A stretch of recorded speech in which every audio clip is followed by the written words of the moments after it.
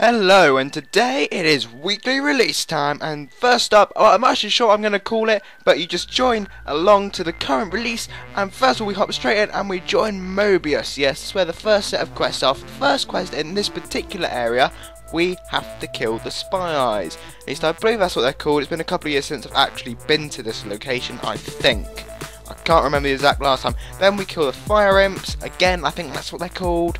Don't quote me on the names, just kill the ones I kill, because then you know what to do. Yes, that is the whole point of this video. Next up is the Cyclopses, as you probably would have guessed by now, as you can see the pattern we're going in. Cyclopses, again, very simple to defeat, and these quests really are a walk in the park. So far. Next up, we must defeat like the Cyclops Warlord. I can't remember exactly what they called him, but he's something Warlord, that's what I can remember. And again, that is like the boss fight really, but it's again like, it's not even like a boss fight really, it's just so simple. It is so simple. And last but not least, you must click on the people I click on. There are two in this room, however I have difficulty on that one, so I have to wait till everyone moves out. And yeah, you get the idea. There's just lots of people to click on basically, and the other three are all in this room here together. Once you have done that, you have completed the first set of quests, as I'm calling it, and then we can move on. You will load a cutscene, go back to like the main area for this release, and then if you click on I can't say her name, on that person or the other person and click go now, you will go to the next place, which is Arcangrove at Join Arcangrove. And for the first quest, you defeat these, I think they call them sprites, even though they're supposed to be spirits. Might have been a typo there, but I'm not sure, okay? And they spawn randomly. Then it's the Gorillafants, and that again is a very simple quest. Next after that, okay, I'm starting a bit sarcastic, I'll stop now, I understand.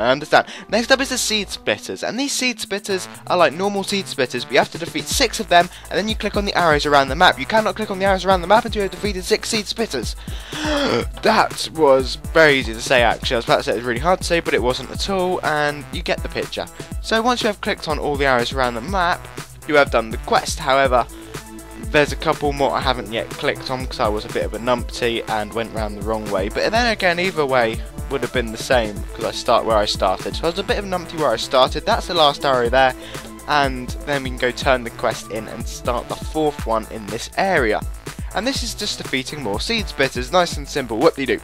And last but not least is clicking on more people. Yeah! Except these are the NPC characters. Yes, we like them. So there's 2 in this particular room. I don't know which room I'm going to call that. I think I'm going to call it the Giant Egg Room.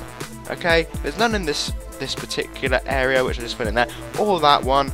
But outside you must click on the main guy for the Arcangrove Saga. I called him the main guy. I can't remember if he was or not.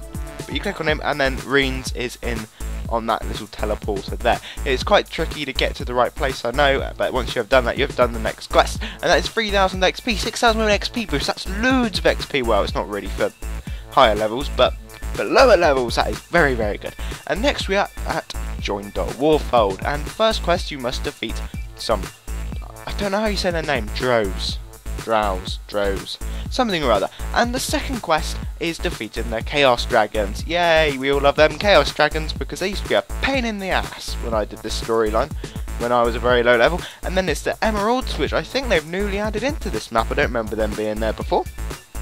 Please tell me if I'm wrong. Not quote me if I'm wrong, that'd just be daft. And then it is defeating some glowworms. I mean, I'm just stating the obvious to you guys, but if you know, it's a bit nice to have a bit of yapping going on in the background. And last but not least, it's clicking on more people. These people are again very easy to click on. And how many are there? 6 or 5? I can't quite remember. I think it's 5. So again, just go right, go nice and simple. And then the last one's a bit of a trick one. He hides in the back room, which I forgot all about that back room. So I go wrong, and then I skip along, which is why I just skipped along. Anyway guys, thank you very much for watching. Hit a like button, subscribe, and don't forget to check out lots of new stuff coming soon, because I always do new stuff.